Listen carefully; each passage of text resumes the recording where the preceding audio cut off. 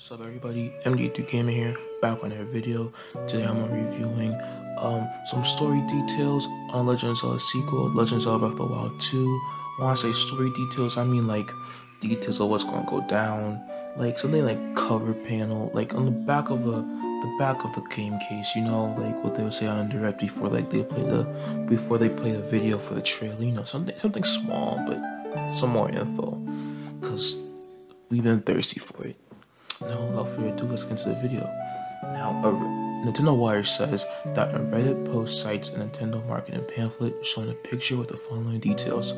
Finally, Link and Zelda return to the eagerly awaited successor to the unforgettable action-adventure The Legend of Zelda Breath of the Wild, where series producer Eiji Aonuma promised a darker adventure, this time deep within the caverns beneath Hyrule Capsule. A new powerful threat awakens. Can our courageous heroes save this kingdom again?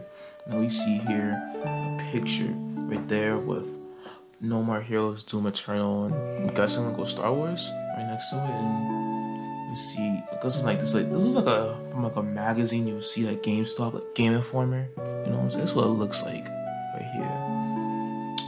But honestly, I think that there's a direct this month. This is like gonna be like this is probably gonna be like that voice right there. And if there's direct, I'm guessing there is because of Pokemon Zelda's 25th anniversary.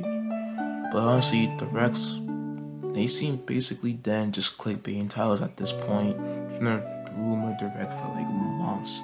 But honestly, that's what I think of this. If you like the video, don't forget to leave a like and subscribe. Appreciate all the support you get.